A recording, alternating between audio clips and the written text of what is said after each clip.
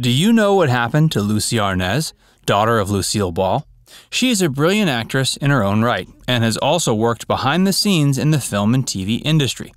She's currently working as an executive producer for an upcoming film called Lucie and Desi. It's a biopic that follows the careers of Lucille Ball and Desi Arnaz, who became icons in American entertainment. The film will star Cate Blanchett as Lucille Ball. But what was Lucie Arnaz's own career like? Keep watching to learn about one of America's most iconic showbiz families. Lucie and Desi. Lucie Arnaz was born July 17, 1951 in Los Angeles. Her parents, Lucille Ball and Desi Arnaz, were both established entertainers at this point, though they hadn't yet become household names. Lucille Ball predominantly grew up in New York. When she was 12, she performed in a chorus line for a show held for her father's Shriners organization. She loved performing and decided to pursue a career in show business. She began her acting career in the 1930s when she was in her 20s. She appeared in small roles in major Hollywood productions as well as several B-movies. This included films like Room Service with the Marx Brothers, Roberta, Top Hat, Stage Door, and Five Came Back. By the late 30s and early 40s, she'd become a well-known actress. So much so that she portrayed herself in the film Best Foot Forward. It was 1940 when she met a Cuban-born band leader named Desi Arnaz. The two of them were working together on a stage musical called Too Many Girls. They fell in love shortly and were married the same year. Desi Arnaz was born in Santiago de Cuba in 1917, the son of a mayor and member of Cuba's House of Representatives. As a child, Desi grew up in opulent surroundings and lived a comfortable life on the Caribbean island. Looking back on his childhood, one would never imagine he'd ever leave Cuba. But in 1933, a revolution was spearheaded by Fulgencio Batista, who later became the president of Cuba after overthrowing President Gerardo Machado. Desi's father was briefly jailed and the family's wealth was confiscated. Upon his father's release, the Arnaz family decided to flee Cuba. They moved to Miami, and Desi graduated from St. Patrick Catholic High School. He helped his father in the family's tile business, but also had ambition to pursue a career in entertainment. He began playing music following his high school graduation. He soon started his own orchestra and became a hit in New York's nightclub scene. His musical talents led to working on stage and films. He acted in the Broadway musical Too Many Girls and later appeared in the film version, which is where he met Lucille Ball. He continued to pursue his acting career in addition to his musical career. One of his biggest roles was in the film Baton, in which he co-starred with Robert Taylor. He had become so famous that, like Lucille Ball, he had a chance to appear as himself in a film. The film was called Cuban Pete and was released in 1946. In a future episode of I Love Lucy, Desi would perform a song called Cuban Pete. The song and dance scene remains one of the most popular scenes in the history of the show.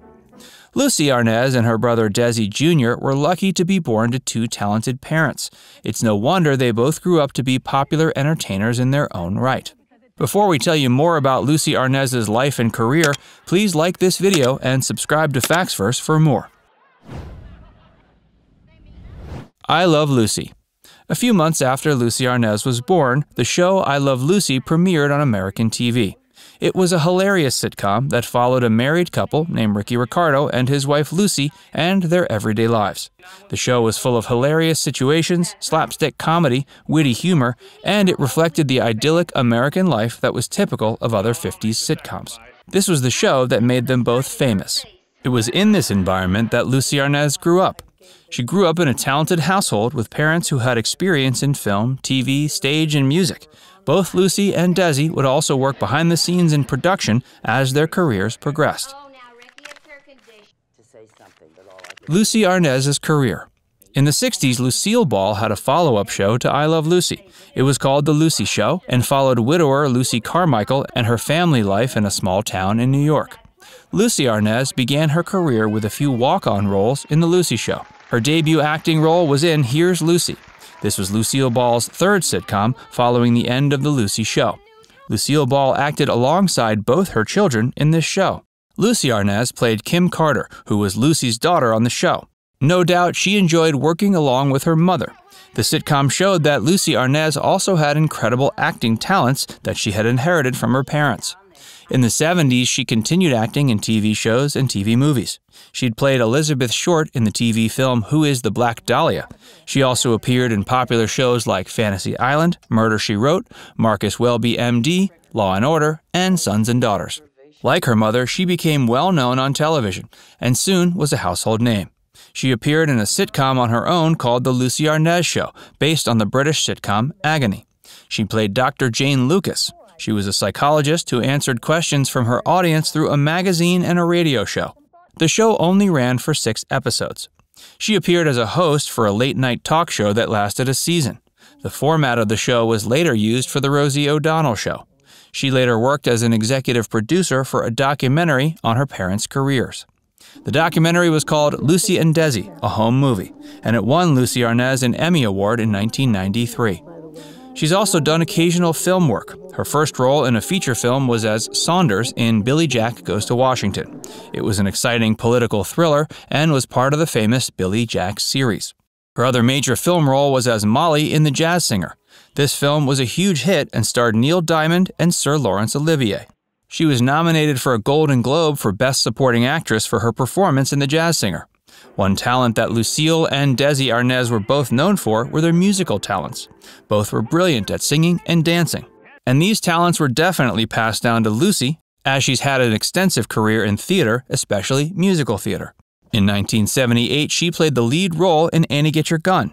She later played the role of Rita in Educating Rita in 1981.